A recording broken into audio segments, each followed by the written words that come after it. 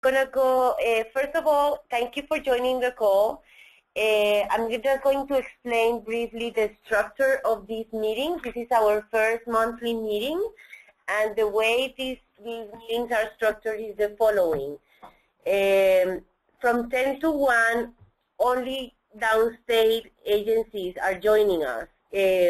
Of course, other groups are welcome to join if they want, but basically the idea is that during the first hour from 10 to 11, we're going to cover general updates relevant to the city and general to the city and Long Island.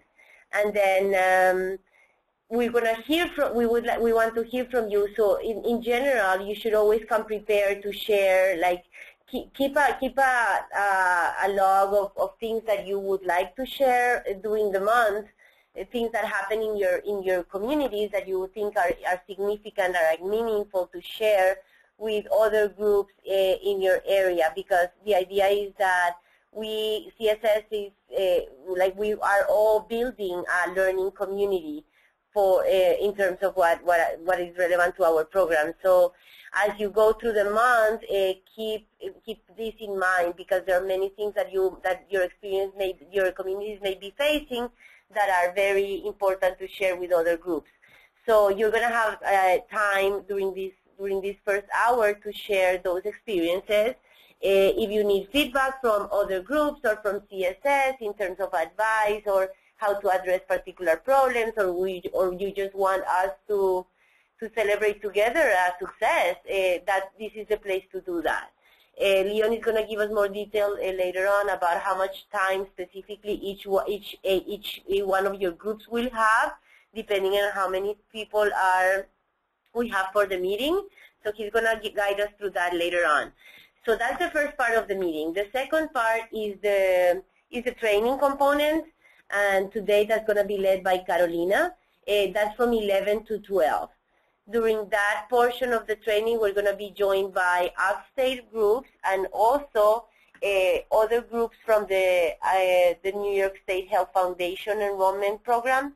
It's a program of it's a partnership of groups that are being led by the New York State Health Foundation that are doing enrollment education and assistance. So just be aware of that. They are going to be joining us for the training. For the training component, which is from 11 to 12. And also upstate folks are going to join us for 11 to 12.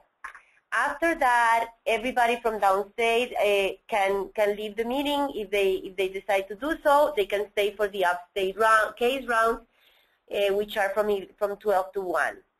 So the same thing that we're going to do with you guys between 10 and 11 is going to happen with upstate groups from 12 to 1. It's their opportunity to share their stories, their cases, what they're seeing, and to get feedback. And so that's in general the structure. It's divided into three parts.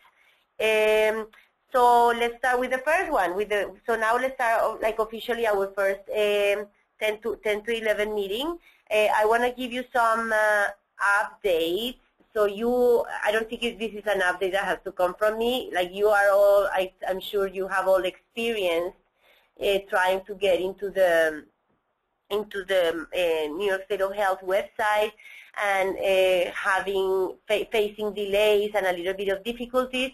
We all knew that there were going to be glitches. This is it's a major program that is being introduced, and it's hard, and 10 million people have already tried to get into the website. So part of the delays are due in part because so many people are trying to get information and enroll. So what we are trying as navigators, and this is important for you guys to be mindful of this, is to keep a positive spin to this. I know that internally, and I want you to share your concerns with us, and I know that we all have been a little bit frustrated, but in terms of what happens outside to the public, we know that the ACA is in constant attack, and we know that many people don't want this to work, but we have to be like the positive enforcers of this. Like we have to make sure that nobody has an opportunity to give this a negative spin. So please be mindful of that. I don't know if not everybody is going to be talking to reporters from your organization, but anybody inside who does, be mindful to just express what you can do as a navigator right now. Because right now, if people are having problems accessing the website and having problems accessing the phone system for the exchange, they are still being able to see navigators. So we are the ones really facing the public and saying we have to be patient. This is the reason why they are delayed is because there's a lot of people seeking information. So right now we should all have, Leon has been sending some emails, some information that we received from the state in terms of accessing the website. You should all have received some information to log in, and you might be in the process to try to register. You might successfully done so. If you were able to successfully register, let us know, because the state wants to keep track of who has access already to the portal and who doesn't. If you haven't, keep trying, and be patient. Sometimes the pages take a while to load, but some people have already, with patience, been successful. So with that, I think that we want to hear from you. From us, just to give you some information about what happened here with the helpline. We got over 200 calls in what was it, like two hours? Over the course of the first day. Over the course of the first day, we had 200 calls, which is what we usually get in a week. So that was amazing. And we are making appointments, and we are giving people information about what options are there in terms of financial assistance. We are doing this using the premium estimator that the state made available, and Carolina is going to guide us through how to do that while the glitches are solved. So now let's start with you guys to hear what is going on. Leon is going to walk us through the list of people who are participating on the call. All right, so good morning, everyone. It's really awesome to be part of history, seeing that the Affordable Care Act is now in full swing, and we all have the opportunity to be a part of it. So we're going to go through our case runs. Now we're going to go in alphabetical order with the downstate organizations. I see that Flora from Asian Americans for Equality is already on the webinar, so we're going to unmute you. I'm going to give you 2 minutes. Could you tell us what has the interest been for your organization? Have you been able to do pre-counseling with clients? Just tell us what your experience has been thus far. So everyone can hear me now? Yes, we can hear you loud and clear, Flora. Okay, good. So, Effie, right now we got a lot of phone calls. So we try to, a lot of people actually just kind of heard from the media about the plan, and they are confused because sometimes the media translate the federal program, right? So it's in the newspaper A section. So it's talk about the federal and how the shutdown might affect, that sort of thing. And then in the local news, might talk a little bit about the New York State, the 855 number or the website, and mention us and the Charles B. Wang, that sort of thing. So people are confused because some the information are not the same, right? So we try to clarify some of the information. We try to get their story or their interest, and we start to schedule them appointments and prepare them. Some question is simple and quick. Some it's more need to go through more details. So we ask them, because a lot of times when they roughly want to know about how much subsidy they might get, and we can give them the estimate by use the New York State website. However, a lot of times they don't know their real income, how to. So we suggest them bring their supporting documents, so we will help them to analyze that as well. So far, a lot of phone calls and, scheduling appointments and in 3 office. So, Flora, have you been able to do any enrollment, or have you been able to sign in yet? Personally, I couldn't get into my password and the Okay. login. Yeah, it's still, last night I tried it again, still something. I didn't get Okay. through. And none of my counselor, the other counselor in Queens couldn't get it into either. So I'm not in the system, yeah. And actually what we're going to do right now is for everyone actually who's on the call, please raise your virtual hand via the webinar feature and let us know if you've been successful in getting in the system and if you've done any enrollments. We want to hear from folks who have been able to do enrollments at this point. And just tell people how to raise their hand, Drew. Okay, so there's a little hand sign in the webinar part of the There's that, Jonathan? the A little box sidebar. on the right-hand side. It looks like an orange hand. So hit the orange hand, or you can type it in as well. We'll be able to see that too.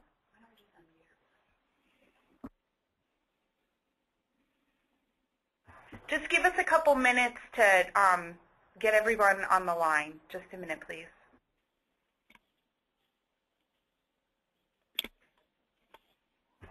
So if you have not entered your audio pin, please do so at this time. You can find the audio pin in the white box in the sidebar of the webinar software. I think we could start with Greg Otten, who has Greg Otten. Are you there, Greg? Hi. You're asking about the site. No, I have not been able to be identity proofed. I have a tax ID, the New York ID, and I get so far in the process it blocks it won't let me enter a home address. Okay. And this morning I got one step further where it asked for my Social Security number, but then I couldn't get any further than that. So Yeah, Greg, this is Elizabeth. I got past that to the token thing, but now won't accept my token. But for people who are having problems putting in their home address, just move past that section, and then it'll come back and ask you to re-enter your address. That was a tip from Becca Telzak at Make the Road, and that seemed to work for me, and then I got to put in my Social Security number and move along. Others, anybody else has anybody gotten through the Navigator identity proofing? If you do, the moment you get, can we do this? The moment you get through the Navigator identity proofing, can you email Leon and let him know? I assume that means, since no one's gone through the Navigator identity proofing, I'm assuming that means no one has been able to effectuate an enrollment yet, which is fine. I haven't either, much to my own frustration. Okay, then I would like to keep going group by group, but I just wanted to get a sense if anybody had been able to do any enrollments or get through the website, because I think that's important information to tell the state. And this is the downstate group. Yeah. Okay. All right. I see we have John and Glenn from the Business Council of Westchester. You didn't enter your audio code, so I'm not able to, get some feedback. And if you were able to register, if you've been able to do some pre-counseling with clients. So John and Glenn from Business Council Westchester, if you could just enter your audio pin so I can unmute you. We already heard from Greg Otten from Sydney. I see we have Liz Babir from Emerald Isle Immigration Center. So Liz, we're going to unmute you. Liz, were you able to register? Was anyone of your staff members able to register with the New York State Health website as a navigator? No, from our organization, no one of us could register. We just get to the screen where ask us about our address, but after that we couldn't do anything. Can you hear me? Yes, yes. Not very well. Oh, sorry. Let me see. Now? Can you hear me? So you couldn't get past what? Well, we couldn't sign up. Yeah. Hello? Can you hear me? Not really. You couldn't sign up? Is that what you said? Yes. Okay. Yes, we could. Yeah, we receive our ID number. Yes, the code invitation, I'm sorry, but we couldn't sign up. Okay. We followed the instructions that we received yesterday from Leon, but we couldn't get to the page that it requests the Social Security number. We couldn't get to that page. Okay. Okay. Thank you, Liz. I see we have young sub. So thank you, Liz. We're going to move to the next organization. I see we have young Sub Shin from KCS, Korean Community Services. I don't know if Minja is with you, but if you could just let us know if you were able to register and do with the New York State of Health.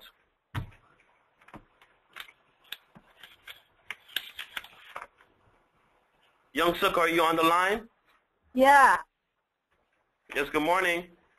Good morning. Were you able to register with the New York State of Health website? Yeah. All right. Awesome. You got through the identity proofing process and you were able to create a username and password with the New York State of Health? I'm not sure. I don't know. Might be worse.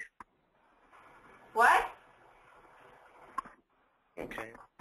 No. What is it that you just saying? No, Young Suk, we didn't understand what you just said. Yeah.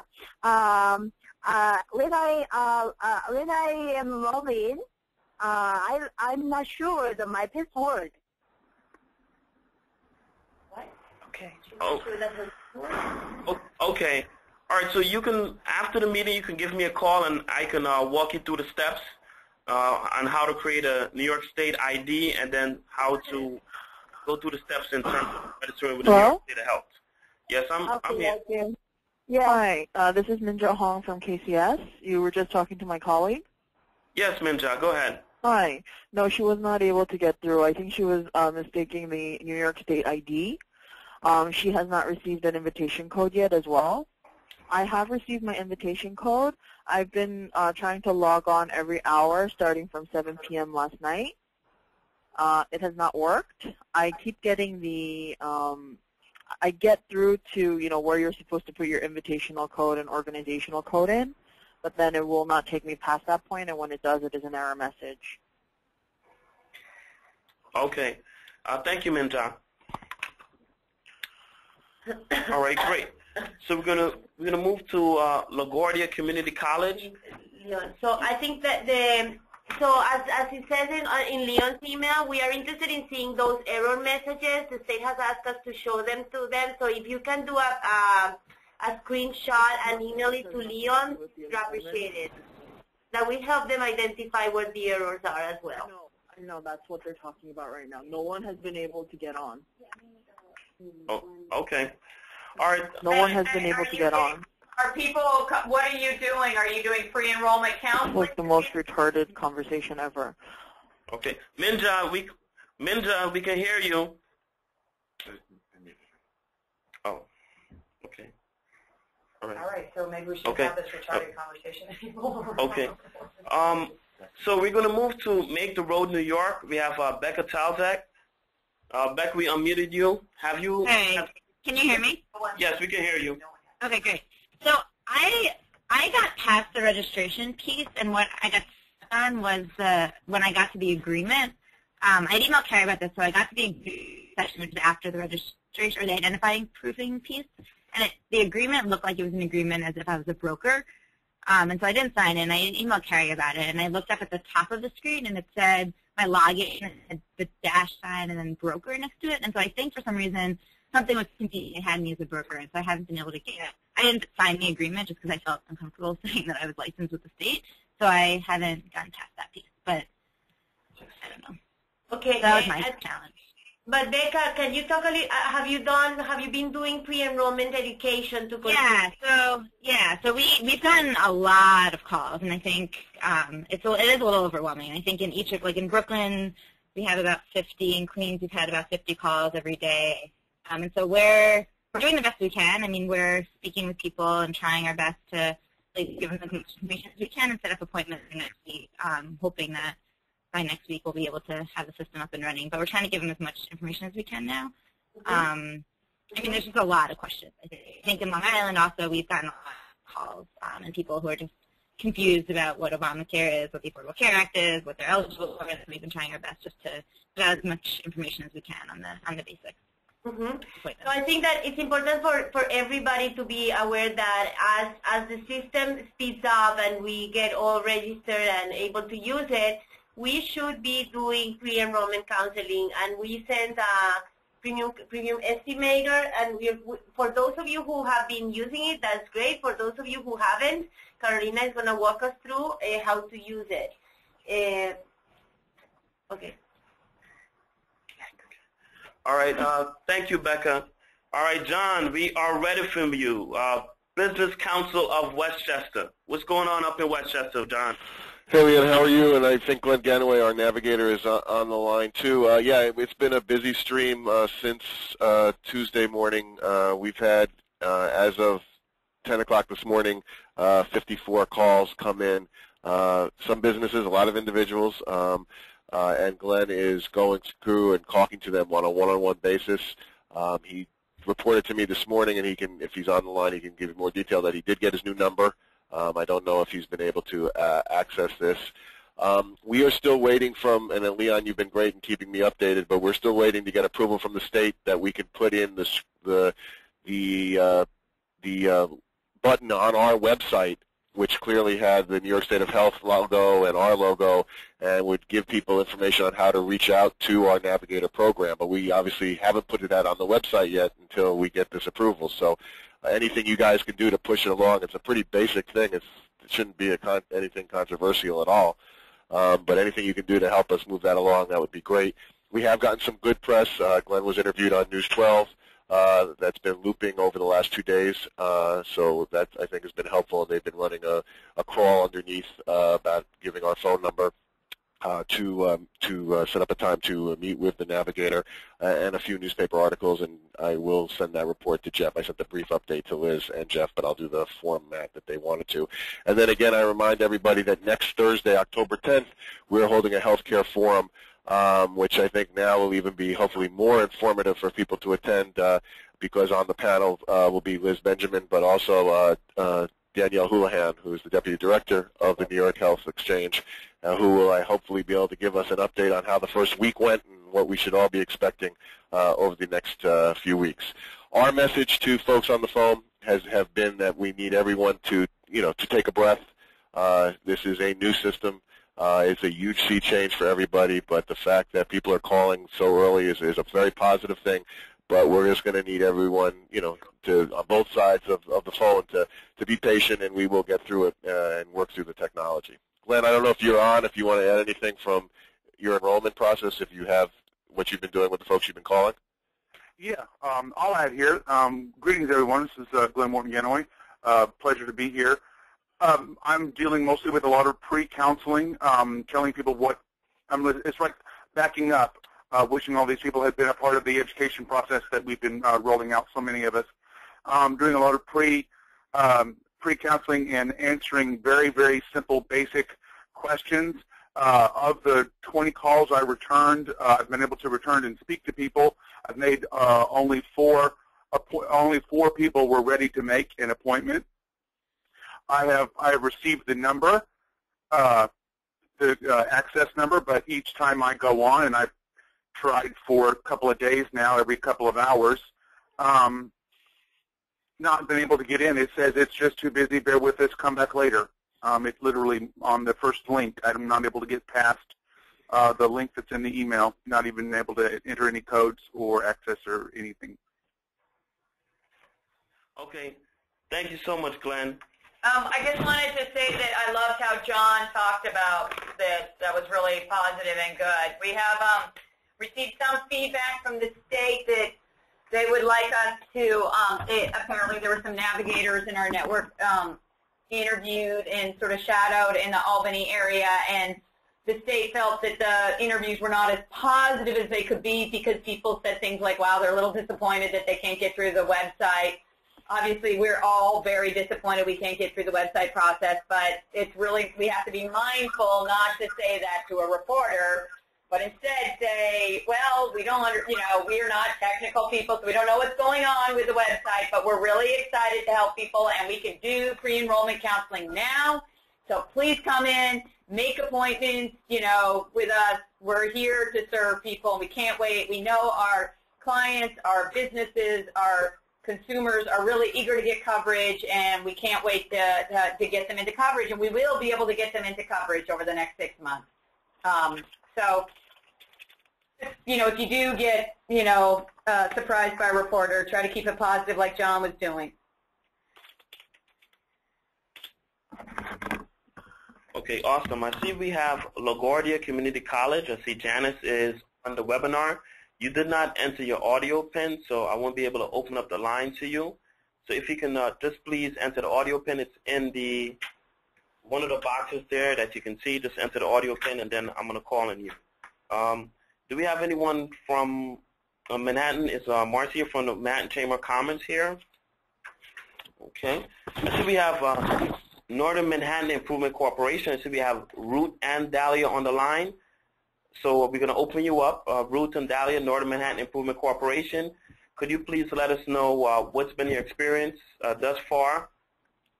Any pre-enrollment counseling, any calls? Ruth or Dahlia? Northern Manhattan Improvement Corporation. Dahlia, are you there? Ruth? Hello. Yes, Hello. go ahead. I hear you. Hi, how are you, Leon? So it's me, Ruth, and Griselle from Northern Manhattan. And right now we're able to do pre-screening enrollment. We only have one of our navigators who was actually able to get through the whole proofing, the ID proofing. So we have one. Yes, we do have one, which is awesome. We haven't been able to enroll anyone as of yet, but we have one person. So we're doing it one at a time right now. So she just finished hers, so now we're going to see if we can get in. Okay, so which person, which staff member? Griselle Hernandez.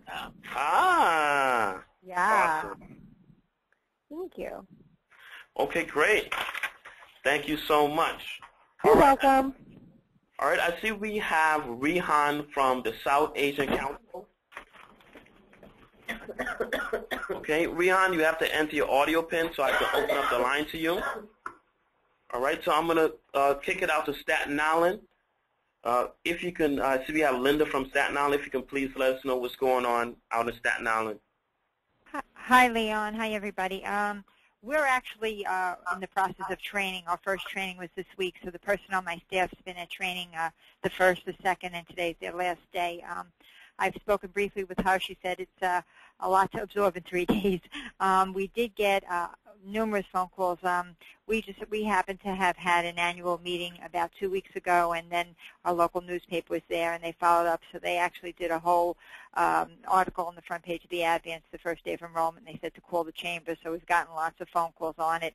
What I've instructed my staff to do is just say that we're in the process of training, take their names and numbers, and we will get back to them early next week and set up appointments. So that's kind of where we've been. One of the other things is that I guess one of the things I was trying to do, too, is I gave a lot of people the 800 number as well on the first day because they were looking for immediate information, and they were also looking for other locations on Staten Island. Now, I'm aware of some of the other locations, and I went to the website, but it said conditional next to some of them. Is there any way that we can find out who the other navigators are in our specific areas so that if people want to go, you know, in a different location, or if it's not close to their home or whatever the case may be, we can refer them there? Okay, so we'll... I think we'll try to figure that out. In the meantime, you could send people to the State of Health, you know, Marketplace toll-free number, and maybe they know who's actually doing appointments and where in your okay. role. Okay. I think I would do that as a fallback, just because the website we know for a fact, just because some of our own stuff is not up to date. They're a little slow to post stuff, and the toll-free number might have more up-to-date information. Mm-hmm. Okay.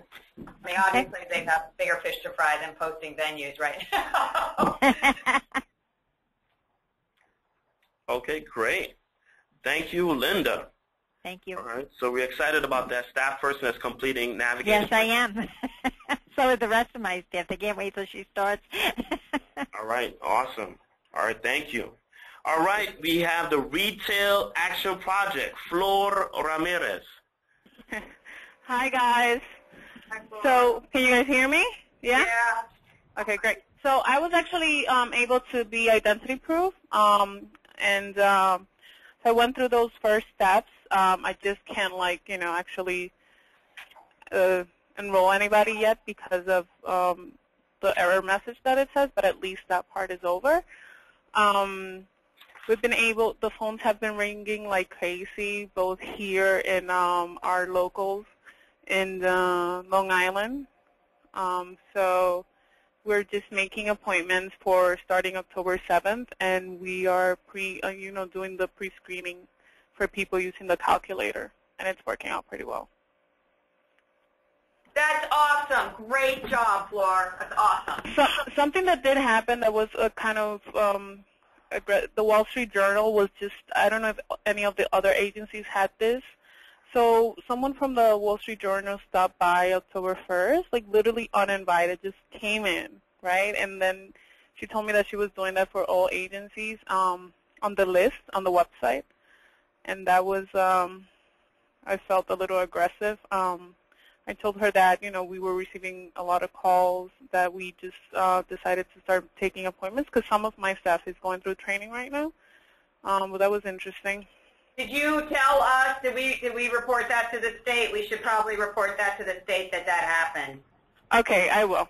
So there was no official interview. I mean, I just kept to the talking points, but I will send that email.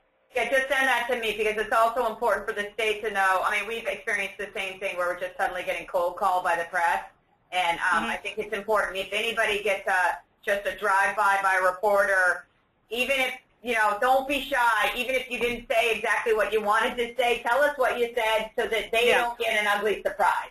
Like if we get in front of it with them, they're happier than if they find out after the fact that someone, you know what I mean? And I'm not trying to pick on you, Flor, but I myself have had this problem where, the Wall Street Journal is just like, I picked up my cell phone with some number. I had no idea it was the Wall Street Journal. And so she just showed up here. She just literally we were like in shock. I'm like, are you kidding me? But yeah, she just literally dropped by. Yeah, so just try to keep it positive, everybody, when that happens. And just shoot us an email when that happens so we can just forward that to the state saying, this happened. Okay, I will. So that's it. Yeah, thank you. Thank you. Unless you have anything else. No, that's it. We're still waiting for the website to be up, but we're pre-screening people and, a lot of people making appointments, so we're excited about that. Great. All right. Thank you so much, Flora. So we have South Asian Council for Social Services. We have Rehan. We're going to unmute you. Let us know what's happening out there. Rehan, are you there? You're unmuted. Hi, Leon. This is Rehan. How are you? Doing okay. Yeah. Okay, Leon, I just got a client who had an appointment with me during this week, so I called them back and told them that because of the glitches on the main portal, we won't be able to do the enrollment. So they didn't listen and they came today. So I was just with them. Okay. So we got around 75 calls. One thing we'd rather have you do is ask them if they want to have pre-enrollment counseling. Yeah, we did. Okay. Yeah, I did the pre-enrollment with them. So they came in for the enrollment. So I just told them that that we have to reschedule the appointment. I gave them a call during that day, but they just came in. So with the calls, we had around 75 calls during the first 2 days, and still we are getting a lot of calls. And we have been doing pre-enrollments and all other stuff. So that's great. Thank you so much. That's great. So, and just so you know, all of this work that we all have been doing, we want to track it so that we can show how active we have been doing, and that navigator work is not only like the enrollment per se, but that there's a lot of educational components in there. So we're going to give you a tool to keep track of all these efforts. And we're going to introduce it at 11 with the webinar, as part of the webinar. So just keep that in mind. You're going to have a way to track all of these efforts, like scheduling appointments, doing pre-enrollment education. Keep track manually for that so far, but starting today, you're going to be able to use it, the data. Yeah, one thing we just need advice as a counselor. So we are getting calls like people are maybe, I don't know, people are trying to check on us that what are we doing, or and then I got a call yesterday where the caller she said, what should in a very light voice, in a secret voice, what should I pay you to get in the enrollment done? So, okay, that's really good. You told me about this. We've been hearing about this kind of stuff in Buffalo too, where there's people have been. Yeah, please go on. I'm sorry. Yeah.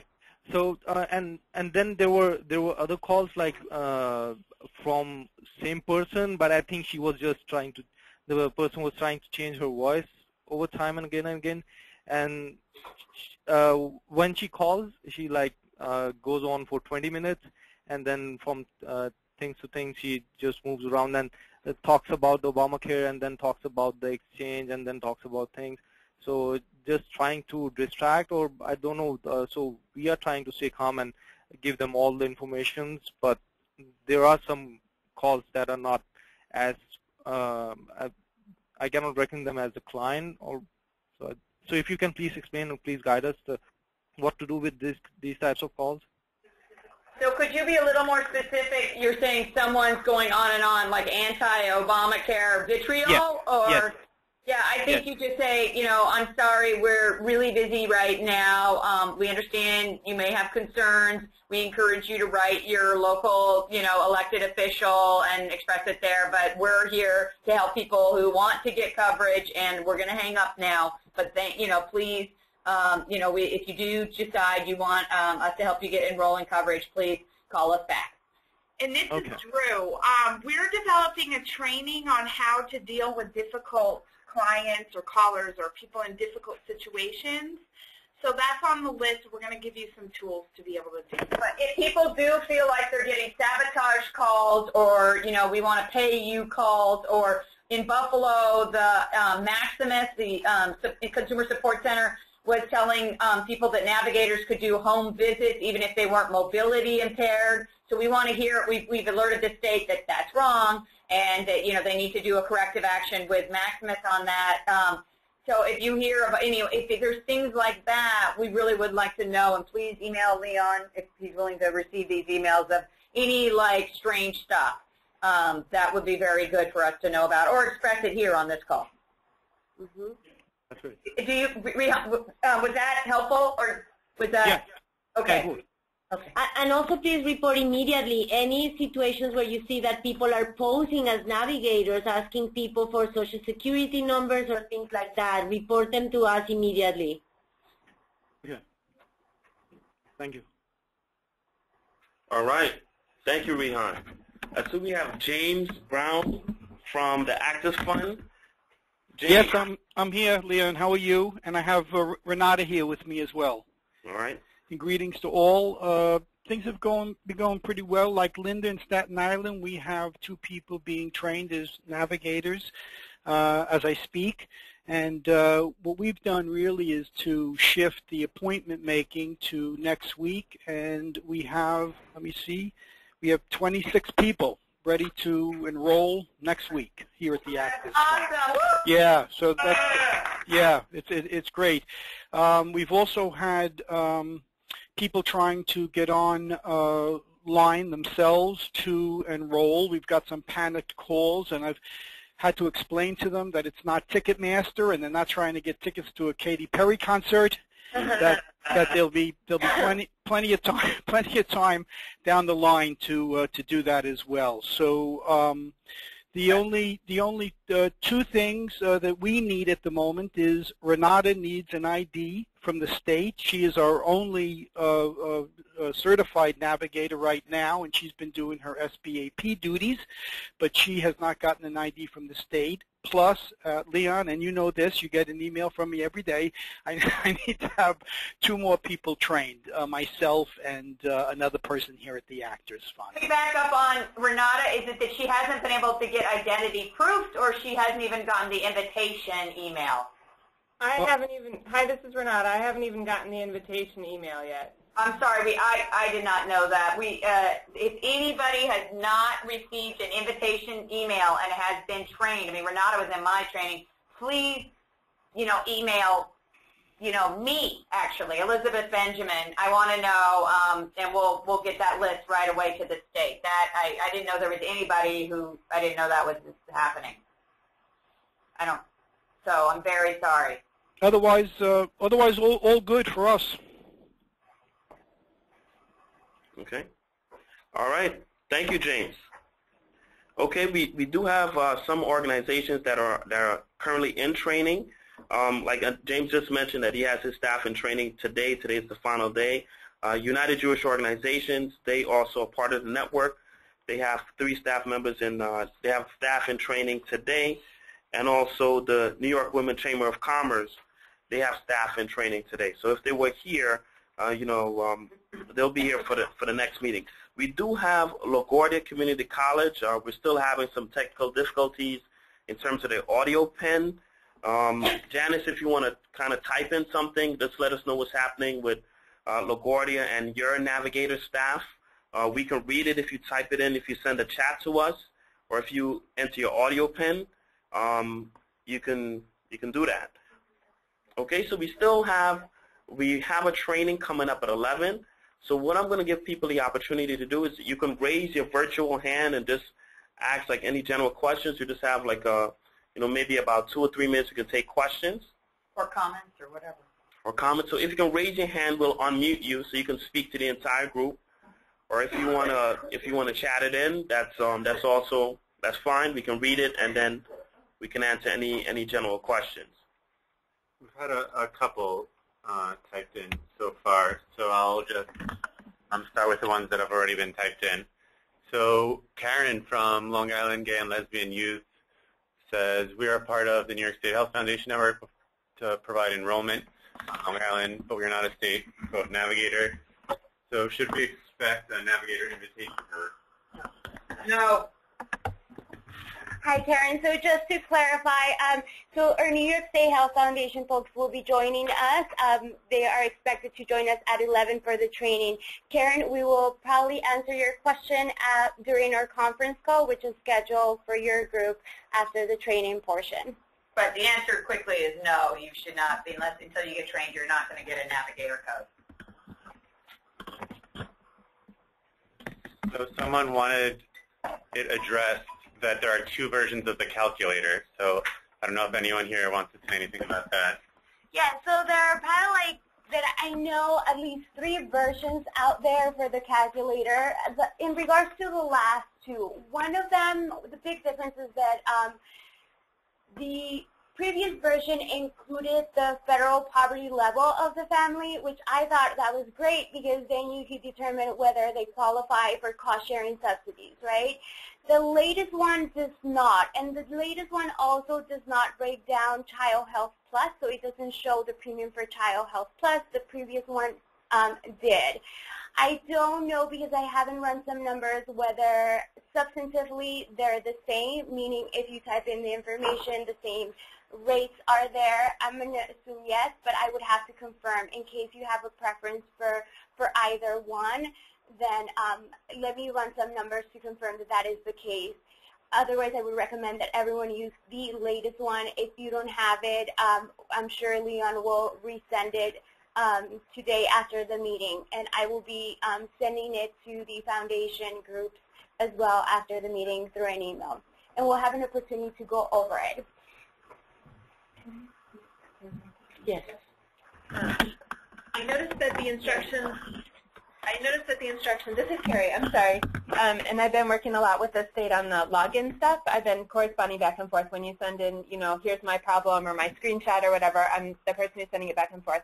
So in the instructions that they gave us that we passed on, I just realized that they said to where your address is your work address, replace it with your personal address. But when I tried to do that, it didn't let me. It had this like slash, like the Ghostbuster symbol. Mm-hmm. So just move past that, leave your work address. You'll get a second opportunity to change your address. It'll come back and say, we didn't recognize your identity or something like that, and it'll have a place where you can replace that address, the work address, with your personal address. Do it then, because they're running it through Experian, the credit company, and that's what's doing your identity proofing. So they're checking it against your personal address instead of your work address.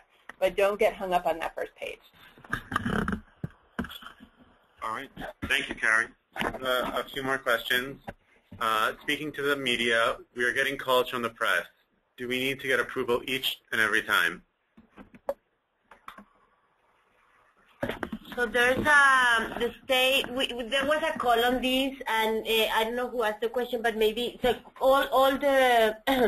So we were all invited to a training that the state gave on how to address questions from the media. So I want to refer you to that that PowerPoint, but just a quick answer. Yes, we need to know every time you plan to talk to the media, and what are there's a template, there's a form that Leon can send you with key questions that we would have for requests for authorization from the state to talk to the media. This is when you can anticipate when you're going to talk to the media. In circumstances where you cannot, because like the reporter just show up, the way that Flor was saying. If you feel it's appropriate, you can answer questions, but always keep in mind the talking points that the state share with us. And that has been sent. If you don't have that, please email Leon so that you can get it. And basically, the bottom line is keep it positive, keep it with a good spin in terms of, yeah, there are glitches, but navigators are already providing services. We are educating people already, and the reason why there are glitches and why there are delays in the website is because so many people want coverage. So that's the bottom line, but in terms of the details of what to share with the media, it's part of that PowerPoint that Leon sent. Do we have other questions? And we're going to resend that PowerPoint again just to make sure everyone has it. And it's just a few slides, and it's really good if you go through the points because it really guides you. And not only if you speak to the media, but if you're out there doing presentations, if nothing else, you should always be prepared with your 5-minute closing in case you're out there and you just have those 5 minutes to carry on the message. So we only have 4 more minutes before the other folks join us. So we're going to just address some of the until 11. Maybe one more question, and the other questions that you have typed, we will address via email with Leon. Okay? So maybe one more question, Leon. So the next question: we're enrollers rather than navigators. When will the enroller training be? We are feeling that we can only do general outreach until we have the training. Can we do pre-screening? How does that work? Hi, Stacy. This is Carolina. Yes, so you are a certified application counselor, and you should be getting more updates again during our conference call. I will be going over the calculator today, and you are always more than welcome to give me a call and let us know, and we can provide you one-on-one assistance. But we're going to be moving rather fast in the next few days to make sure everyone has what they need to do at least during this period pre-enrollment counseling. All right, so Greg, we'll respond to your questions via email. Sorry, we just have to take a quick break. Okay, so now we're gonna thank you for being on this part of the meeting. Any questions we're gonna be addressing. Leon will address them via email. So now we're gonna have a quick break, maybe 2 minutes or maybe 3 or 4 minutes, to give time for folks upstate and from people from the New York State Health Foundation to join us for the training. Thank you.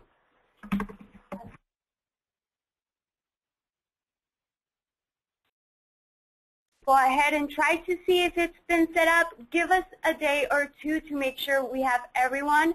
So let's say by Tuesday, if you try getting in, or even by Monday, send us an email, and Jonathan and I will work together to make sure you have an account. Your username will be the first letter of your name, followed by your full last name.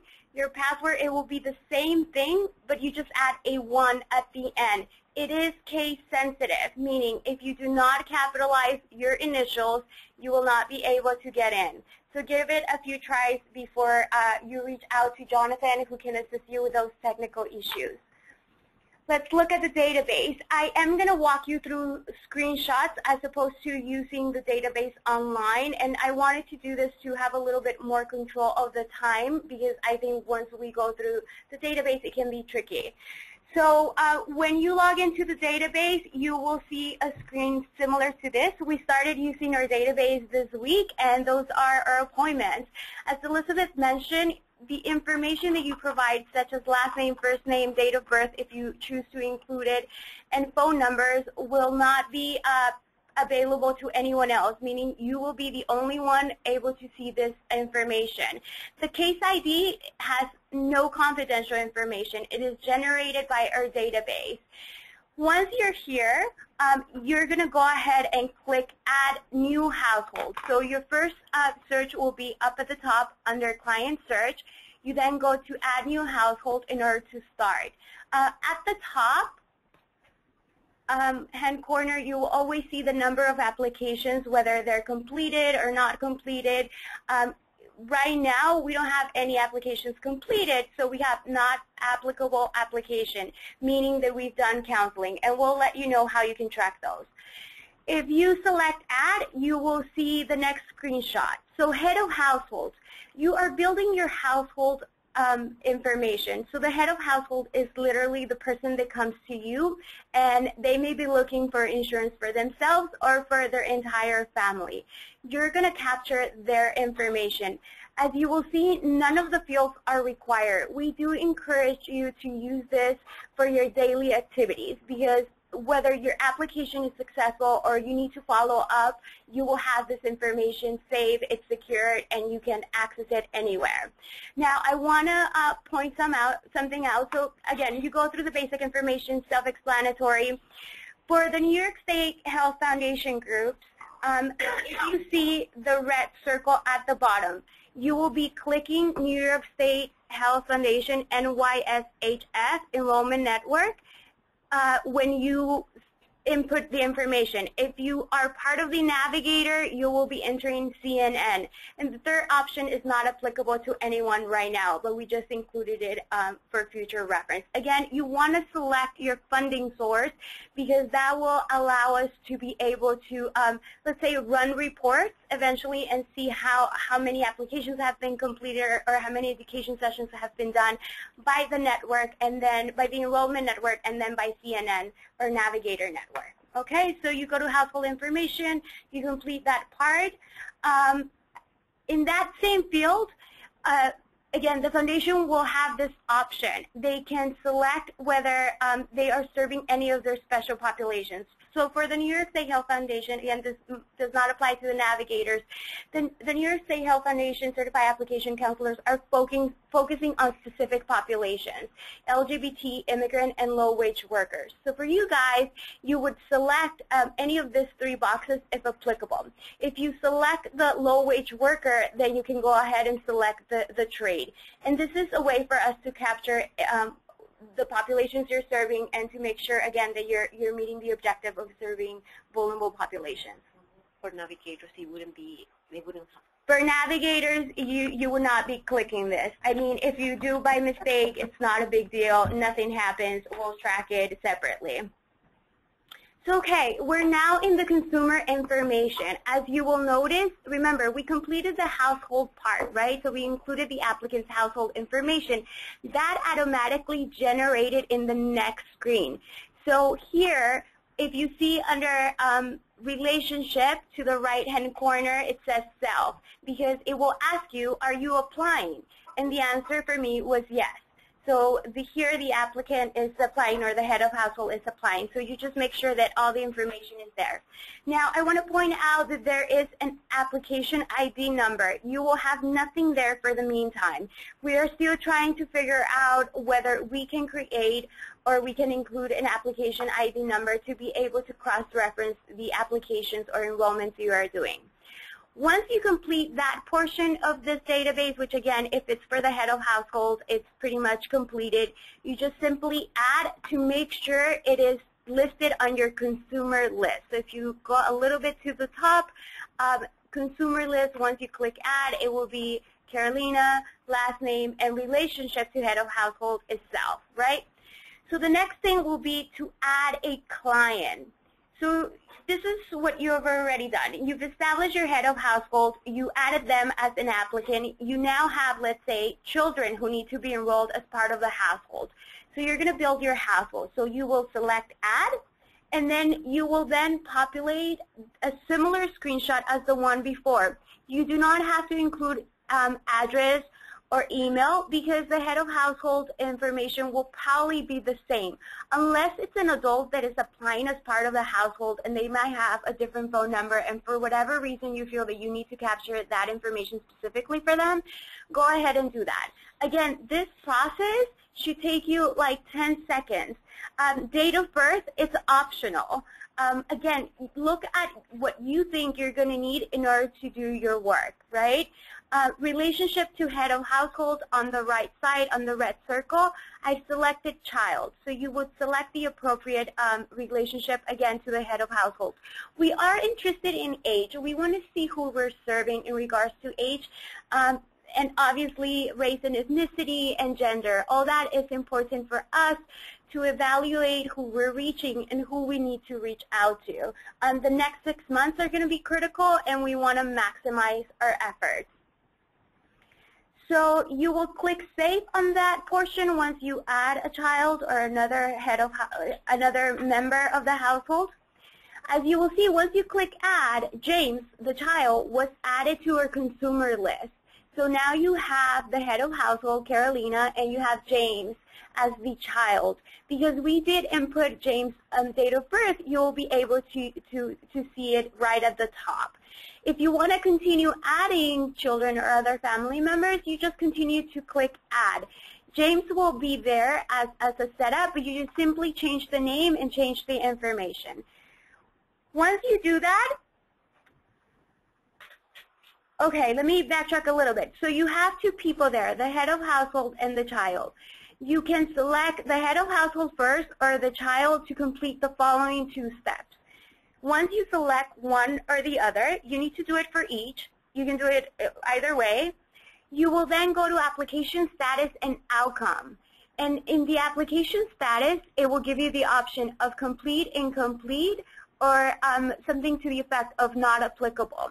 If you select complete, it will give you the next drop-down options. Again, we encourage you to check off as many boxes as possible. The more information, the better. It really will reflect the work that you're doing and, again, the populations we are serving. We understand that your time should be focused on enrollment. Again, it's really important that you try your best to include that. So if you look at the top, the consumer name is Carolina. So that will tell you that you are completing the application status and outcome for Carolina. That is the head of household, right? And then for the same person, you will also click or select all the assistance you provided. And the best part about this is that you just have to click. And maybe you created an email account for her. Maybe you advised her on low-cost care options. Chances are you're going to be clicking many of those boxes because, you know, you probably do that at the same time for the same client. So that's all you would do for one person. I'm just going to show you. Again, once you do that and you go back to the consumer information, you will see again the 2 names, right? Now you want to select James because you want to provide the application status and outcome and the assistance provided. Carrie will be adding something. Give me a second. Okay. I had about the assistance provided slide. One of the options is referred to CHA for post-enrollment assistance. So groups that have been part of the CHA network in the past, remember how important it was if you had the opportunity to help somebody enroll and then they came back to you for help. So we want to make a case to funders like the state and federal government that it's important for CBOs to be funded to do this kind of post-enrollment assistance. So every time you refer someone to CSS for post-enrollment assistance, please check that because we want to be able to make the case that you have folks who need you to be trained and resourced up to do both enrollment and post-enrollment. Great. And I also wanted to add, I think this is a very important screenshot because it talks about all the efforts involved in helping consumers. And you might have situations in which so hopefully enrollment is going to be easy, straightforward, and we're going to enroll a lot of people. But chances are also that we might work a lot with a consumer who ends up not successfully enrolling for I don't know, any kind of, any number of reasons. So here is where you have the chance to track all the efforts that you have made. Maybe you made an appointment with that consumer. Maybe you gave them medication. Maybe you have to reschedule an appointment with them. Maybe you did all of these things, and at the end you don't have a successful application. Here is where we're going to track all that involved work that you're going to be doing. And I'm not sure that it's clear what advised on low-cost care option is. That's if somebody can't enroll in insurance, but you tell them about hospital financial assistance, you help them find a clinic, those kinds of things you could put in there. So even though if you spent all the time and the person wasn't able to enroll and you did that, we want to be able to tell the state that it's important that navigators are doing that work too. Thank you. And just to clarify, I know that there are probably a lot of people out there that don't really know what CHA is. So within Community Service Society, we have our Health Initiatives Department, and then we have our Community Health Advocates. This was based on groups out there in the community who were providing education and assistance in regards to health insurance access, including private insurance matters. We do have a helpline number here at CSS, and we continue to call it CHA, or Community Health Advocates, that anyone can call, any consumer, and you guys can refer. That's kind of like the added bonus in regards to being part of CSS. Whenever you have a difficult client, or you have a client with an emergency, and I do get those once in a while, just give us a call. Chances are we can guide them and address their needs right there and then. It might mean that we will refer them somewhere else, but wherever we refer them, it's a good referral, meaning they will get the services that they need. At any point, feel free to refer to us. At the end of this presentation, you will have our number, and I'm sure you will be able to contact any of us to get to the right person here at CSS. So again, you go back to the consumer information page, you now select James because you want to provide his application status. Again, check on the top to make sure that you are doing it for the right person. You will complete the same steps for the application status and outcome of each person and assistance provided. It might sound like a lot, but once you get to doing it, it's literally a matter of seconds. And again, this will become second nature. Before we move on to the small business section, which I am going to probably spend 2 minutes, not because I don't think the small business section is not important, it's just that it's pretty much the same as the individual. Do we have any questions? But before you ask any questions through our system, if there are any confidentiality concerns for the New York State Health Foundation groups, we will be addressing them separately. We've heard that there are some concerns, but again, those will be addressed during our conference call. For navigators, you are by de facto our business associates, so there should be less of a concern. As always, let Leon know if there's something huge that you are really concerned. That's why, in part, we didn't make any of the fields required, because you're going to be assessing what your needs are. Again, this data is secure, and you will be the only ones pretty much seeing your performance. And this is a great tool for your supervisors and for yourself if you're doing the actual enrollment, because you can show your work. It might be that down the line, things slow down. You want to be able to show that you assisted or counseled 5 clients, whether or not they led to an enrollment. You want to be able to show, again, the work that you're doing. So we seem to be adding a lot of questions. We're going to try to tackle as many as possible. And the rule is that if we cannot get to all of them, we will follow up with an email. So the first question is, my organization is not listed on the communityhealthadvocates.org page. We were just approved for the grant about a week and a half ago. Just FYI, Lauren Ford at the Pride Center of the Capital Region. Are you referring to the database communityhealthadvocatesdata.org or the, okay, I see.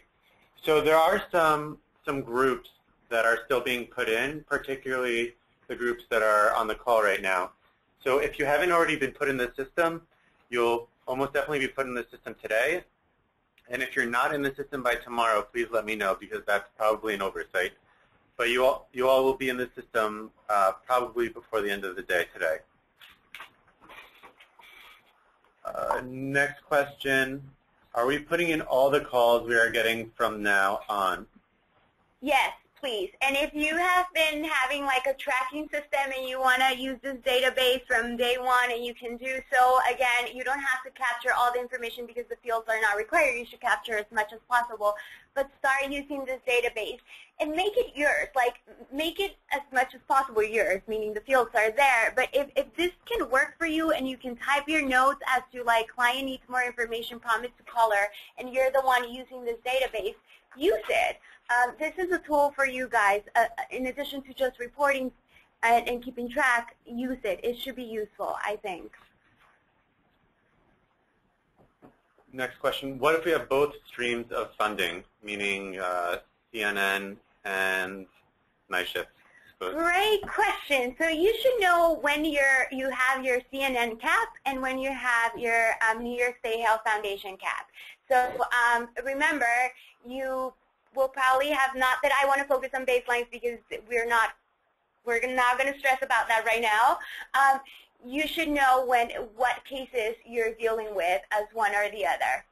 Yes, because when you log into the New York State of Health website, you'll either be logged in as a certified application counselor or you'll be logged in as a navigator.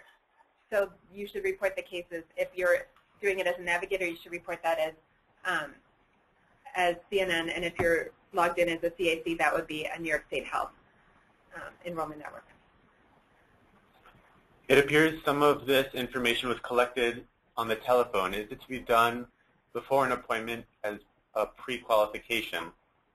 I can tell you what we're doing right now to see if it's useful. So when at the end of the day, you're probably going to be collecting this information, definitely if you're doing the enrollment part. But you also want to track those callers, right? So if your system is, when you speak to someone on the phone to provide them information, because chances are your clients are not just calling to say, I want to schedule an appointment. The first question is, I want to know about the Affordable Care Act. Most likely, I want to know about Obamacare, right? What's in it for me? What can I get? I heard about this. They might start with this specific question, and then it will lead you to the rest. You probably have your own internal protocol. Here, we gather basic information, so the approach could be, thank you for calling, and name of your agency. Once you know they're interested in healthcare reform information, you can go ahead and start creating a case and getting their information. And I think for the most part, clients are willing to do that. They will freely give you their information. Be sensitive. Again, you're not going to go through the entire questionnaire if they just have a very basic question. If you find that the question is very important or interesting, type it in your case notes for you to later on come back and review or share with us. Next question. Do we have to do this for all the people in the household, even if they are not applying? So I think, so the bottom line is this is to track your efforts, right? If you want to let us know that you helped 5 people and that you screened 5 people, I advise you to put that you did that for 5 people, right? Because if you end up just enrolling 1 person, but you had to go with the calculator and calculate advanced premium tax credits and all of that for 5 people, here you don't have to enter their name necessarily because it's not a required field. You don't have to enter a lot of details, but if you want to tell us that you did that for 5 people, although only 1 ended up enrolling, I would advise you to do it for 5 people. But it's also like your judgment call, right? So client is first, second, and third. Client it's your primary objective, and you should be mindful of their time. So, for example, if I call any of your agencies and I have a question and I'm the only one who's going to enroll and I have 5 kids, don't ask me about my kids. That is, I don't want to say that might not be relevant other than this is my household size, this is my income. I don't want to provide you with my child's name. You have to make a judgment call. You know best. I will leave it to that. Yeah. You know best.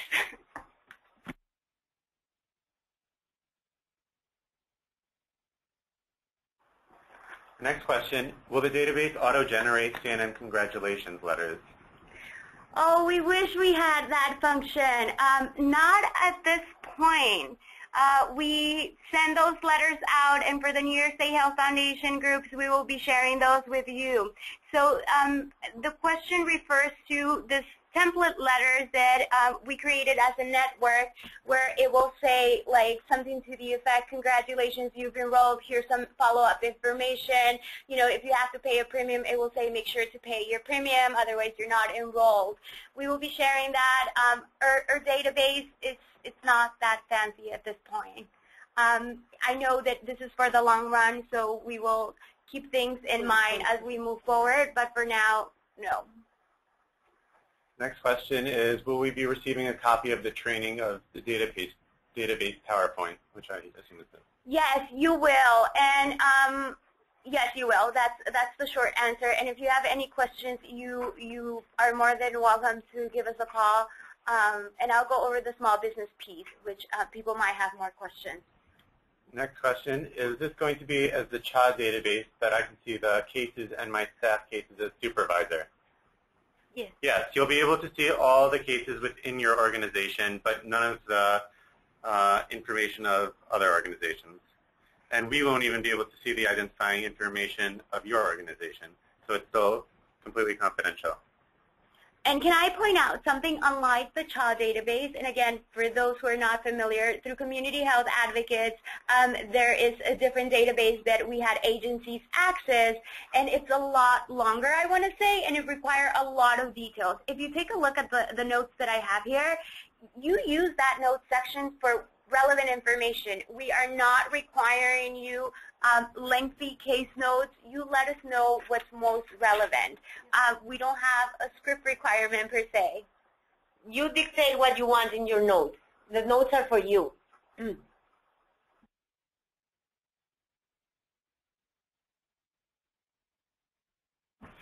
Okay, so be sure, the one thing in your notes, with your agency, you know, gather the information that you need, not more. Be sensitive to the fact that it may be confidential information. So for anyone who has done casework, you are taught that you should be writing there what you can share pretty much with other colleagues, that it's not sensitive, but enough for anyone else to be follow up with the client. So you don't have to go into details. You should, again, client is first, second, and third. You should be looking for the best interest of the clients. This is a secure portal. You will be able to see that, but be mindful of that as well. Next question, on the outreach education activity to the New York State of Health, do we need to fill the Excel sheet in manually? Yes. So everyone got, and our Navigator Network got, our outreach and education activity form. Although, you know, let me backtrack. And the New York State Health Foundation folks also got their own outreach and activity tracking form. We were unable, unfortunately, to include that in our database system. Again, this is a lot of work in progress, and we are doing things as we confirm things. So you would enter that information manually, and then at the end of the month, you will simply save, upload, and send through an email a copy of your outreach and education activity form. You should be tracking, again, all your efforts. We want to let the state know that it's not just the enrollment, that people don't drop in just because, that it's because you are out there in the community doing all these activities, and that's the reason why people come in. In regards to your outreach, you know, you should spend your time wisely. Identify activities that you feel are going to yield results. Your time is so valuable and will be so valuable in the next 6 months that at the end of the day you want to think, in this activity, am I likely to get enrollment, or is the purpose for me to be able to promote my agency? And it's fine if that's the purpose, because again, you never know. It might take a few weeks before you get clients in. But establish meaningful relationships. Don't send your staff to a fair where you know it's not going to be the target population, where that person is going to spend the entire day when they could have been doing something else. You know best what to do in that regard. The next question, I actually feel this is an important one. Does the head of household need to be the person who is actually the head of the household for tax purposes, or is it just the person who reached out to you? the person who reached out to you. It does not have to be the person on the taxes. Chances are the person that reached out to you is on those taxes, right? Because they're going to be providing you information. And I'll explain a little bit about head of households and income in the next segment after this part. And one thing that's actually come up in CSS that I think we should just address briefly is sometimes the person who reaches out to you is not a member of the household at all. For example, a family friend or a social worker. So just don't track that person on this database. Just because this is for you to use and keep track of who to contact and who are the people involved in the application or what on your efforts towards an application. So you don't need to track that person. Right. So. And you can add a consumer. You can add a consumer information without necessarily saving a household information, if you want, because there's no required field. So if for any reason you are in contact with a friend, with someone who's calling on behalf of a friend, you can enter the consumer information regarding the friend. If you are screening, like if you're saying like that this is the income and this is how much. To determine what tax credits they are eligible for, you can still track that without necessarily having the household information. So yeah, to that extent, 99% of the time, the head of household is going to be the person who the call is about, and the contact as well. But in the times when you're contacted by someone who is not the main topic of the call, you just put that you have their phone number, the other person in the notes somewhere, because they're not the actual consumer or client. So you should be able to track it. A note on social workers. Whenever a social worker gives you a call, and you know, chances are if they're calling you, they have an established relationship with you and they know about your services and they just want to schedule an appointment for their client. At that point, again, as Nora said, you can go ahead and try to use this database to fit your needs. At some point, you're going to know the information of the actual client if they do enrollment. So at that point, you can come back to that field and complete the rest of the information of the client. If not, you can always have the social worker give the client your number for you to do a one-on-one assessment. It's difficult for me to believe that the social worker will have all the critical information. It's possible. But chances are you will be in contact with the client. You can just go back and revise your notes or at the client at that point. You should not be getting hopefully too many situations like that. Give us a call in case that's an issue and we'll explore this further. Can a person go back and update a person as you go to the next step with them? Yes, yes. So yeah, the cases will never be locked. You could always go back into your cases and update them as you get new information. Yeah, maybe this question came from a chat person. So you don't have any of the limitations that you had under the chat database. You can no required fields, and you can go back and edit as much as you want. You can also delete cases in case you add people twice, but be careful, don't delete them. Of course, they will ask you whether you want to delete them. And it's your work. So it's your work. Is the database for enrollment only, or are we also including contact info for people we reached through pre-enrollment outreach efforts? Also pre-enrollment. This is for you to track your efforts. So if you talk today to 10 people, right, and only one of them enrolled, this is where you're going to be able to tell your story to your supervisors, to funders later on when we say, you know, we have to talk to 100 people and screen them and give them information in order to enroll 20.